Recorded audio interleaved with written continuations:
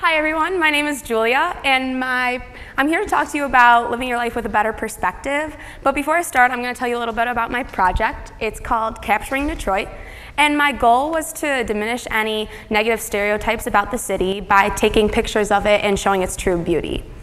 And so while I was there, I went around every other week or so downtown, and I took pictures of new places, and I got to see some amazing things. One of the amazing things I got to see was this.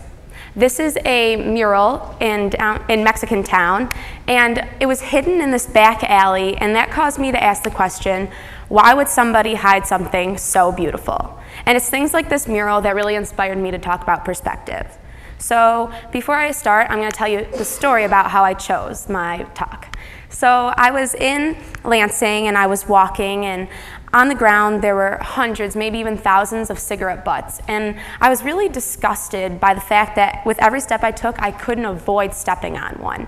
So I shifted my focus and decided not to focus on the negatives, shifted my focus, looked up, and to the side of me was this beautiful mural, but it was hidden behind a pillar. And just like that last picture of the mural, I questioned why this mural was hidden too. Why would somebody hide something so beautiful? And then it clicked for me. If I would have kept my focus on the negative things, and if we keep our focus on the negative things in life, we will never look up and see the beautiful murals that this world has to offer. Here are two quotes that I think really represent how I want to talk about perspective. The first one is, "Life is 10% what you make it and 90% how you take it," by Irving Berlin.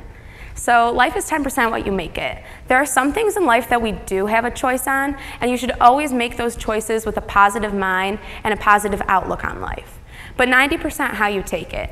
Our life has good and bad things in it. We don't always have the choice of how they'll turn out, but 90% how you take it is how you react to those things in your life. And you should always find the good and the bad, the light and the dark.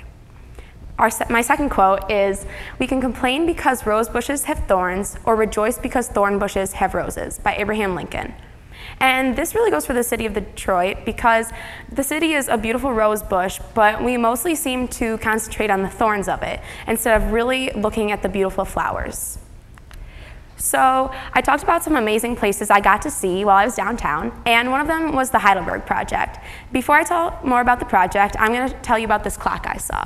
I took this picture my first time there, and this clock really spoke to me, and I didn't know why until a few weeks ago when a quote that I came across when I was deciding my project popped into my head again.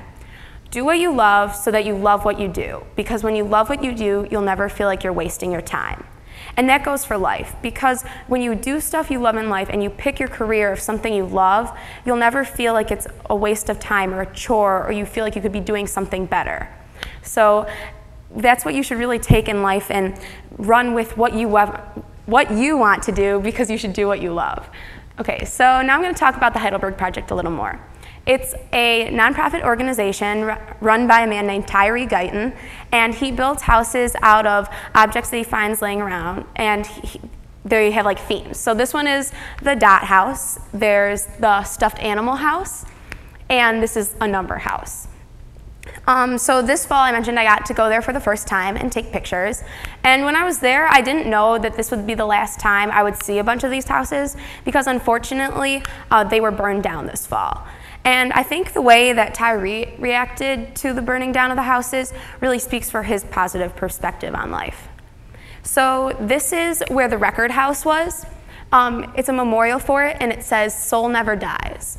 And when people burn down Tyree's houses, this is basically their way of saying, stop making art. But Tyree reacted and built this memorial, and with this memorial he was saying, "Soul never dies, I'll never stop making art." When people tell you no, say, "Watch me and try harder." And I think we should all take that into our lives and run with it.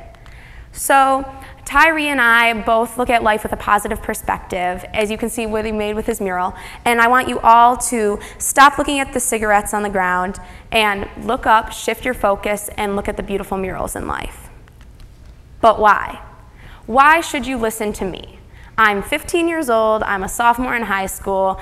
I mean, how many perspectives have I really had? And the answer is a few. 6 years ago, I went through something that really changed my life. And it could have changed my life in a negative way, but I chose to look at it in a positive way.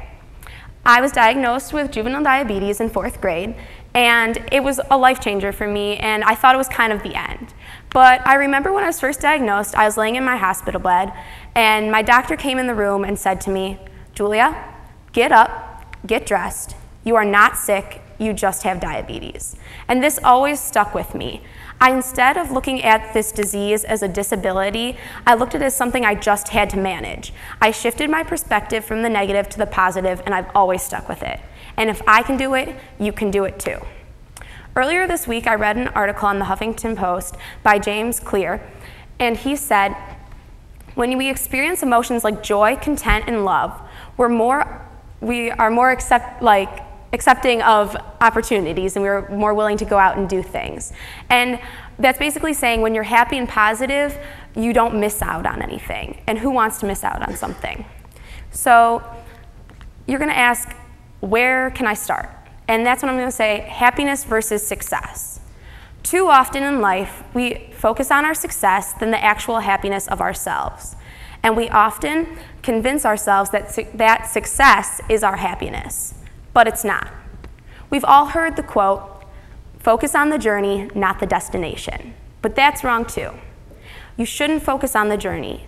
You shouldn't even set a destination. You should focus on happiness, because when we shift our focus to happiness, we might just succeed at life. Thank you.